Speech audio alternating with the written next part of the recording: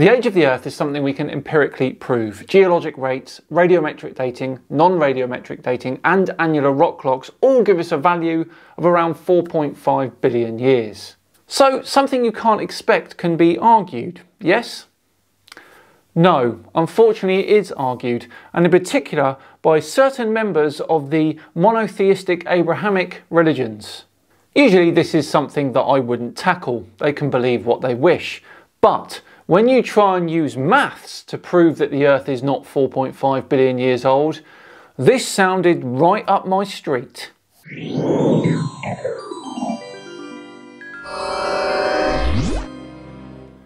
Hello all and welcome along to another episode of Tinfoil Tuesday with me, Simon Dan. Thank you very much for joining me. Before we begin today, a quick plug of the old Simon Dan podcast YouTube channel. Yesterday I released the episode about psychic mediums where Wolf, the talented guy who plays the agent, cold reads cats. It can't be missed. You can find it here or I'll leave a link in the description. Right, back to today's video where Robert Gause tries to use the population growth formula to prove that the Earth is young. I like maths a lot, so let's see what we can see, shall we? Away you go, Robert. Hi, Robert Gause here again. Trying to basically prove the Bible is true through either talking about stories that foreshadow Jesus or talking about math or science that proves Jesus. So, as expected, Robert wants to prove the age of the Earth as something that is literally true in the Bible. Fair enough. If he has evidence, I will listen, especially if it involves maths. So today I'm going to talk about a population growth formula, and we'll see how it kind of says that the Earth can't be that old. The formula, written in red over here, A equal P times E raised to the RT. Okay, you can't see that very well. Here it is in big, and I'll leave it in the corner as he discusses this. So P is a starting population. E is Euler's number, which is equal to 2.718. And then we got a power here, and the power has two numbers in it. One number is the rate of growth, or the growth rate, and the other number is the time period. So we multiply the growth rate by the time period, and that's what we're going to raise e to that power, and we're going to multiply that by the starting population. So population growth formulas are usually used to figure out how much a population would grow over a relatively short amount of time.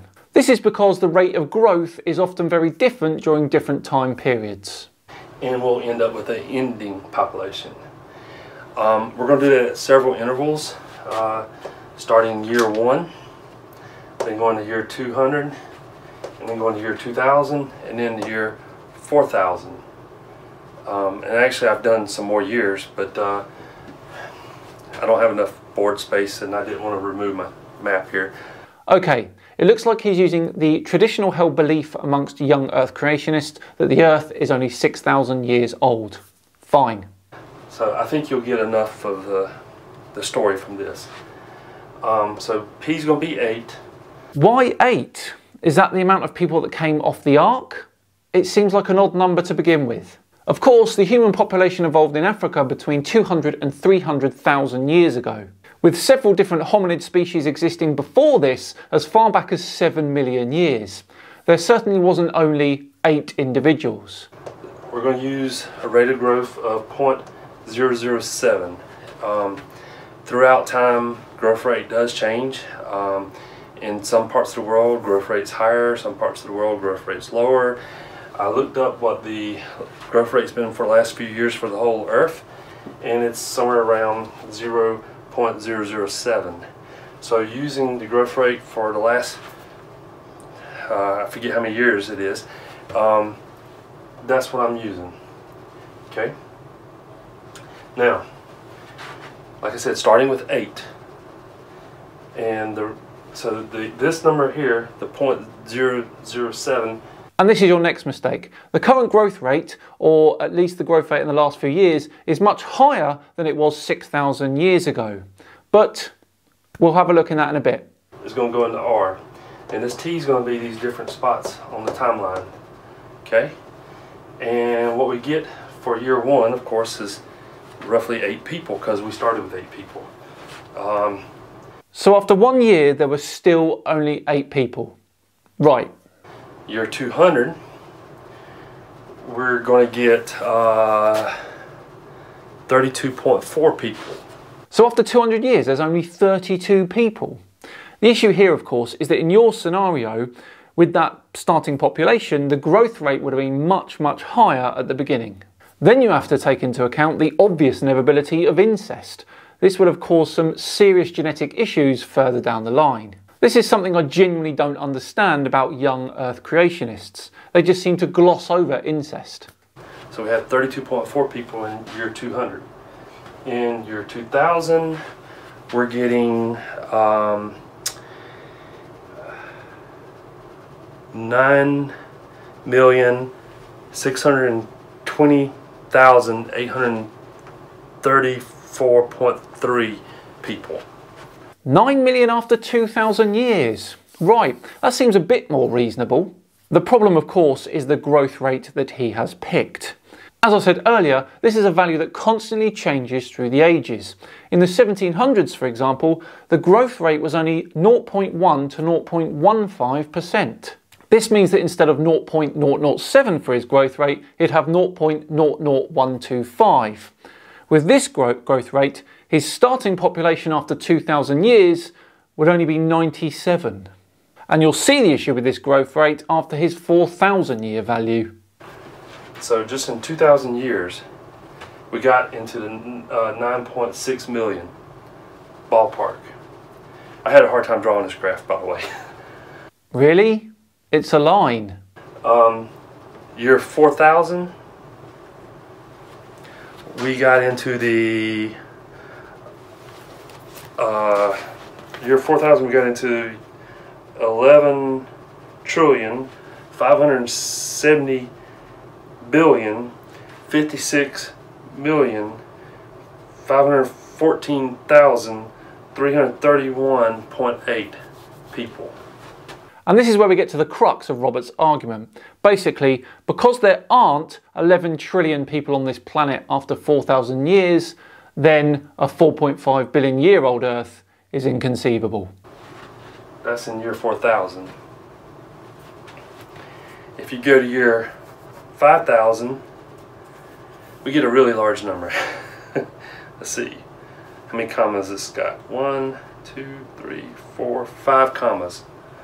So it's a really big number. And so I'm just going to write year 5,000 up here. So hopefully you see that the line goes like this and it shoots up real high. Yes, it's called exponential growth, something which hasn't and isn't happening with the human race.